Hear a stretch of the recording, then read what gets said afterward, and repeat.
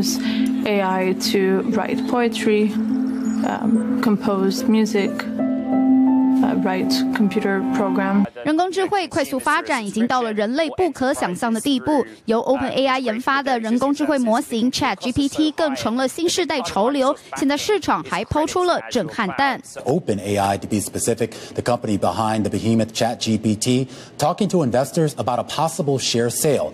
Wall Street Journal reporters saying that it would value the startup between $80 to $90 billion.